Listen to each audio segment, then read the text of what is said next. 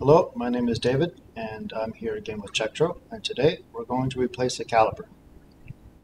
Tools needed for disc brake caliper replacement are 5mm Allen wrench, 4mm Allen wrench, 3mm Allen wrench, 8mm open end wrench, T15 Torx wrench, and alcohol solution. Included in TEKTRO's bleeding kit is bleeding injectors, hose cutter, piston stopper, hose retainer, compression ferrules, brass inserts, as well as mineral oil. Let's start by unbolting the caliper bolts.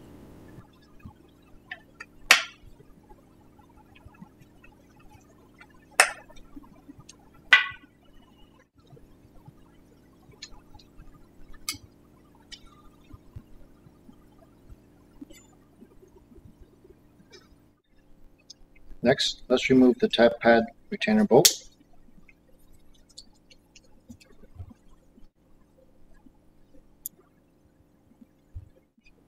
Let's remove the pads, pushing them through,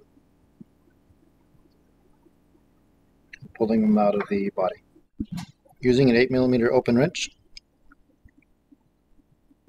let's loosen the spanner bolt.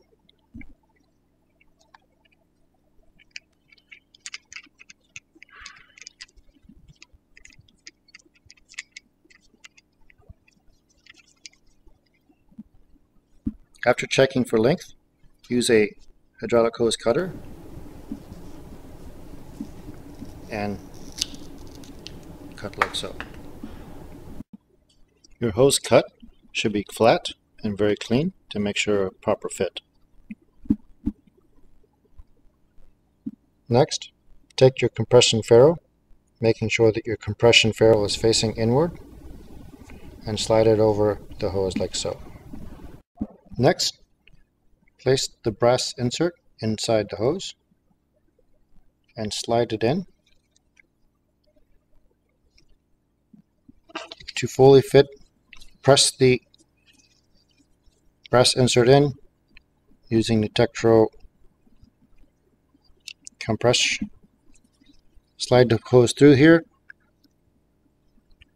Hold the hose with this, and then press the insert all the way in. Sliding it back out. Now let's install the hose into the new caliper body.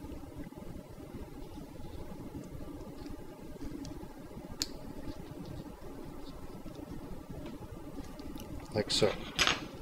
Using an 8mm spanner wrench,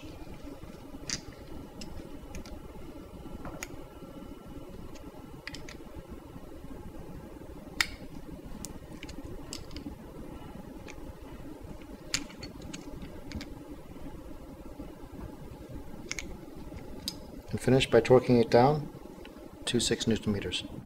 After any caliper or lever change or of trimming of hose, it is always recommended to re-bleed your brakes. So we're going to go through the steps of doing that today. Let's install the piston block into the brake body. Then reinstall the pad retainer bolt.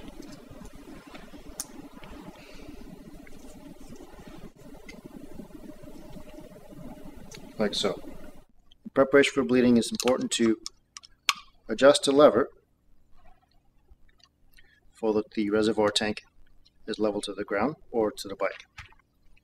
It's necessary to do that in order to take out the bleed port and not have oil spillage. Let's connect the injector to the adapter.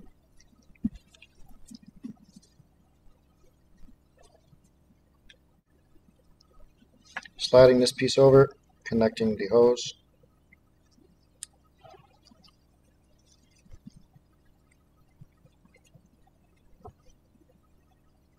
and tightening down like so.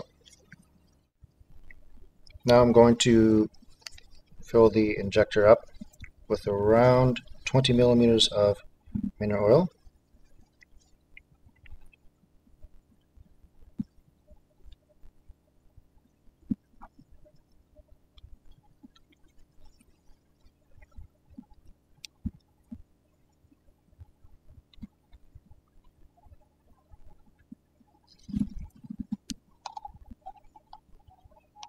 Using a T15 Torx wrench, I'm going to remove the bleed port on the lever.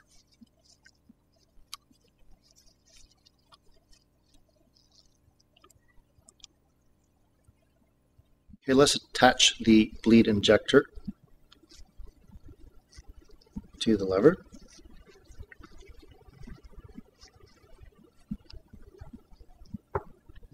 Like so.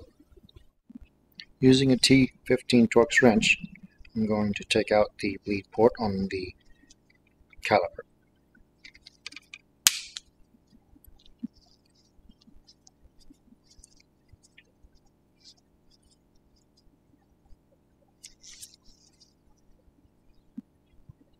Let's attach the injector to the caliper.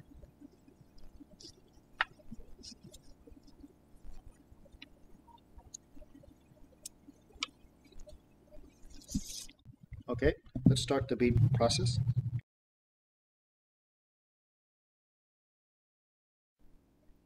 And slowly push down on the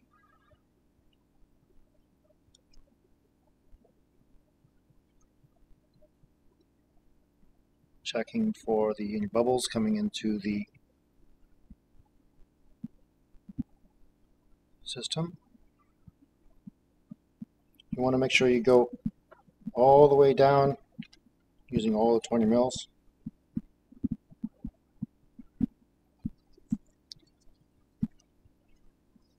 And then holding, and we're going to go back through the system.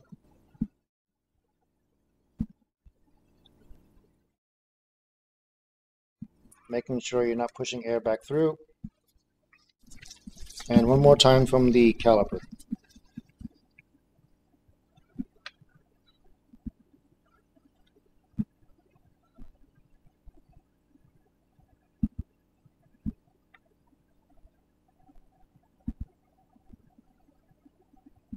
Let's remove the ejector attached to the caliper first.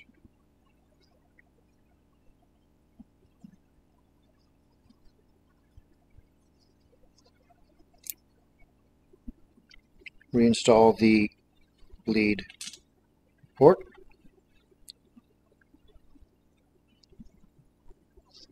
And it's recommended holding the caliper with a clean towel.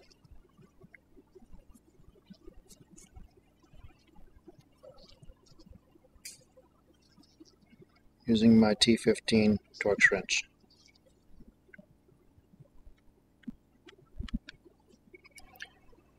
Now let's take off the injector from the lever. Before installing the bleed port, let's check modulation to confirm that there's no bubbles left into the system. And then go ahead and reinstall the lever bleed port. Making sure this is very light torque between 0.8 to 1.2 Newton meters. Very light torque. The final step is repositioning the lever back to the customer's position.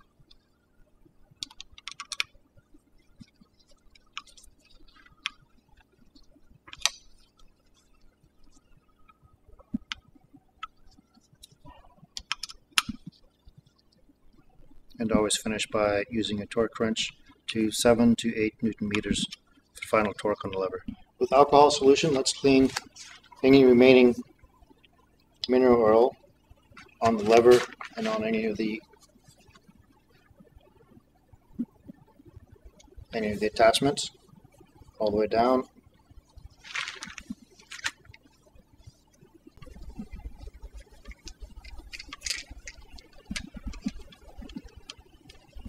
and check to make sure there's no mineral oil left into the piston block. Let's remove the piston block and moving piston block retainer.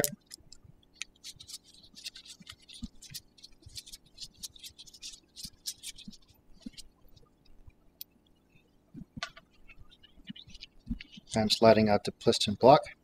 Before reinstalling and touching the new pads, I have changed my gloves to make sure I don't have any residue from the bleeding. Now let's reinstall the pad retainer.